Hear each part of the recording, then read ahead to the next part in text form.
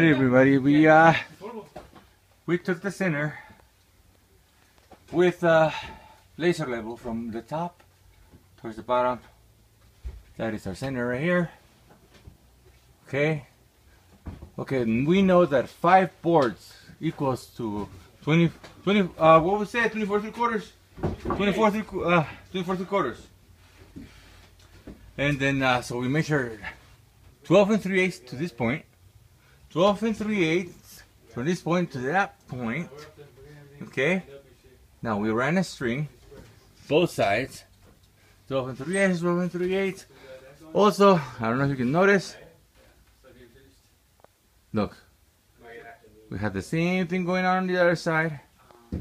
We took the center with a laser level. We measured 12 3/8 from each side.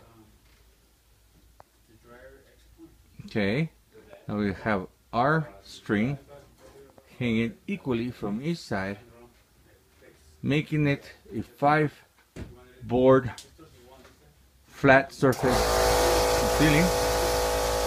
Okay, and the third board can be perfectly centered with a ridge beam. All right, see, we're gonna come back with our 2x right there. So we're gonna sit them right on the. Actually, we're gonna put them away about a 16 of an inch, just to make sure that we're not moving that board, that string at all. So there goes another one. Everything's gonna be perfect, side to side. Now, one of the things that has me worried is that wall square? If it's not square, each one of these pieces have to end up at the same measurement, or else I might end up with a tongue and groove with a V shape at the end.